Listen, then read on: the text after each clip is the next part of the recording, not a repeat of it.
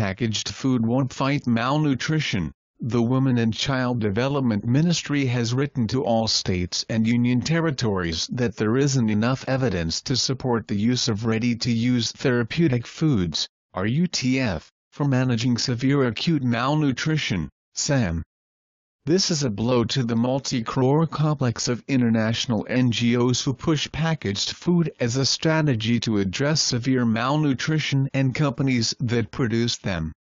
The WCD letter pointed to the concern that use of RUTF may replace nutritional best practices and family foods that children should normally be eating. It said this could impact negatively on continued breastfeeding in children older than 6 months and undermine the importance of providing nutritional counseling. The letter referred to the Health Ministry's February 2009 letter that categorically stated that the use of RUTF for management of malnutrition is not an accepted policy of the government and that its instructions in this respect should be strictly complied with. Recently, responding to public health activists and pediatricians protesting against the promotion of commercially produced RUTF for treating SAM, the Health Ministry had stated that it was only temporarily helpful for nutritional rehabilitation and not of benefit to a common household in developing appropriate food habits for children as against home augmented food. The Health Ministry added that based on findings of SAM Alliance constituted by the government, it concluded that what was required was a comprehensive family-centric approach involving caregivers instead of a food-centric approach. Published studies said in India repeatedly showed that RUTF, which showed remarkable results in treating children with SAM in Africa, has proved much less effective in trials here. This had prompted pediatricians and nutritionists to write a letter to the PM cautioning against quick fixes instead of focusing on sustainable measures such as care support for mothers, clean drinking water and food security.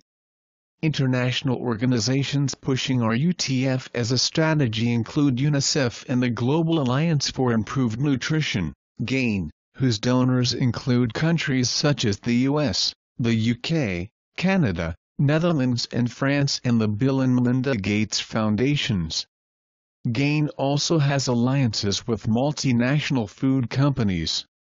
These international organizations have funded several projects and persuaded states to use pre-packaged, fortified energy-dense pastes to fight SAM.